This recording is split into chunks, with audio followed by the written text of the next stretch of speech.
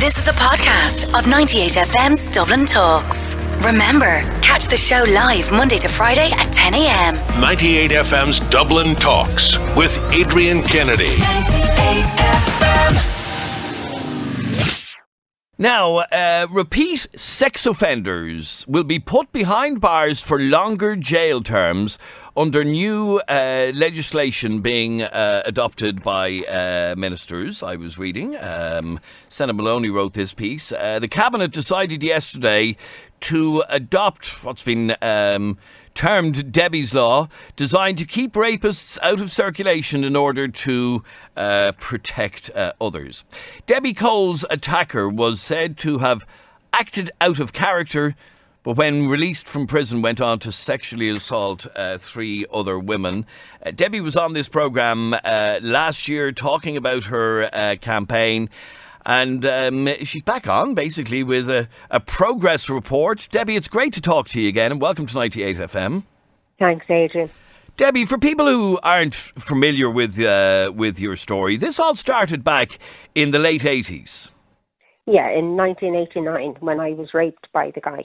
Okay, now the guy's name is Robert Melia. Yeah. And he was subsequently, after having raped you, he was sentenced in 1991 to 6 years in prison. Yeah, the judge was actually going to give him a sentence in double figures, but because between the 2 weeks that he'd pleaded guilty and the sentencing, he had tried to commit suicide in the prison. And the sergeant that was dealing with my case had come over to me and was sitting over a cup of coffee telling me how this was a lovely man, he was very respectable, he'd never do anything like this before, it was a mistake he made with drink on him, and could I kind of talk up for him, which I did. When I got to court, I told the judge that I forgave him, that I wanted him to have psychiatric help rather than a prison sentence, so the judge gave him 6 years instead of whatever he was going to give him in double figures. But the point being, that's all well and good. That was his first offence, if you like, and he was treated somewhat leniently. Yes. But the problem is, after he was released, he went and did it again. Yeah, he violently raped 3 women in a 1 month period in 1997. And again, he was sentenced for that? Yeah. And then when he got how long did he do? Sorry, how long did he do for that second sentence? Oh my goodness, I can't remember now. I think it might have been 8, but I can't be 100% sure. Okay, and then when he was released again, he offended yet again. Yeah, now as far as I know, he didn't rape the last woman. He tried to rape her. He threatened to bring her up the mountains, isn't that right? Yeah, and chop her up and kill her. And the woman had to jump out a hotel window to get away from him. And it was after hearing that third story. I mean, this is a guy who the courts treated relatively leniently after his rape of you. Went on to attack 3 women, sentenced again, gets released from prison again, and does it yet again. And it's for that reason, this repeat offender situation, that made you say, here, this is ridiculous. Yeah, because I just thought something has to change. Like in the last judgment, the judge referred to him as another Larry Murphy. And I just thought, why are we allowing people like this back out onto the streets to make it unsafe for men and women to walk the streets of Ireland? It's ridiculous. We have to do something. So I looked into different countries, different laws. I was kind of favouring the 3 strikes law, like they have which is what they would have in America. Yeah. On your third offence, you're in big trouble. That's it. You're in and you don't come out unless Paddy Massey's wheeling you out in a box. But when I kindly joined up with Kevin Moran, and we talked about it here in the house, and his advisor was saying, look, I can't see that working, but I look into it. And then he came back with this proposal for the bill that we have now. Okay, why, for example, was the 3 strikes law like they would have in America, why is that not practical here? I don't understand the full legal terms, but it was to do with, we say, in a lot of this, like it's in 26 states in America, and in most of them they don't use it because it doesn't really work. like you have different variants of it. Like I think it's California, only one of the three has to be a serious crime. The other two can be petty larcenies or, jaywalking, I suppose. Once there's 3 felons, you can lock them up for life. So there's a lot of leeway.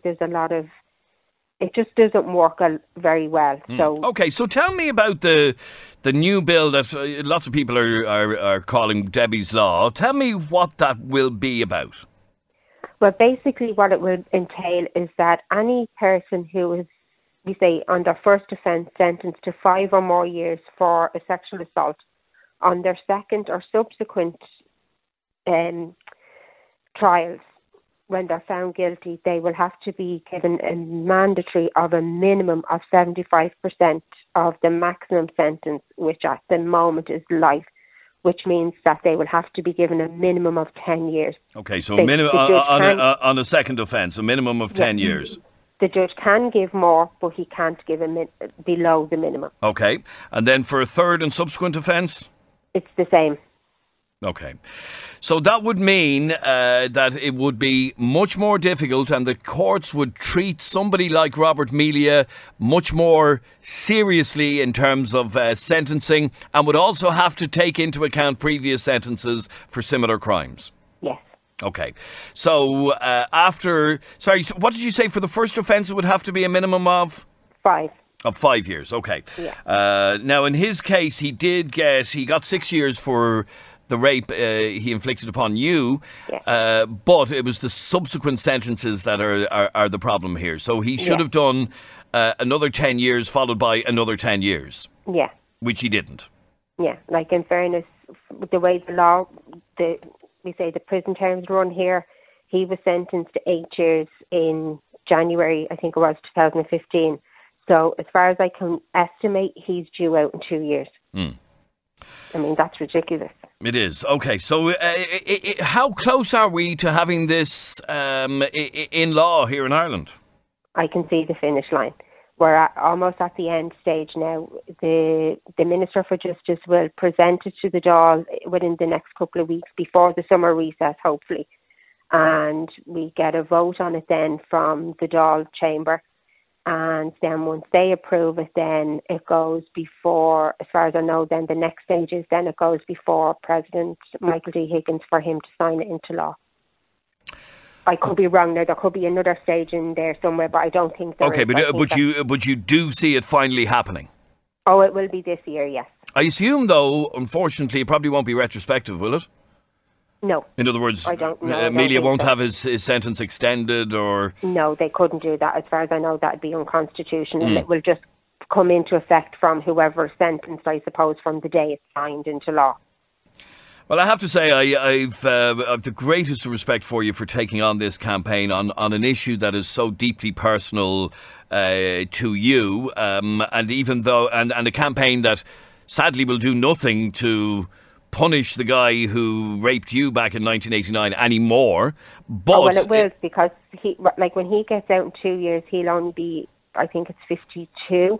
So he's still young enough to go and do this again. So this will affect him. But it started out, when I started this 3 years ago, this journey 3 years ago, it was for my benefit. I was doing this so that I didn't have to see his face every couple of years in the paper. But within a couple of weeks of starting the campaign and getting messages, this no longer was about me. This was about so many men and women out there that I've got messages for who are telling me that I'm doing this for them. So it took on a life of its own. Well, Debbie, like I said, you have my full admiration for taking this on and for bringing it to this. Like you said, you can see the finish line. Debbie, thanks very much indeed for talking to us on 98 FM. Thank you, Adrian. Bye. That is Debbie Cole, and it's great to see that law will finally come into effect for repeat offenders. This is 98 FM's Dublin Talk. The voice of the city. 98 FM's Dublin Talks. With Adrian Kennedy. We're live every morning from 10 on 98 FM.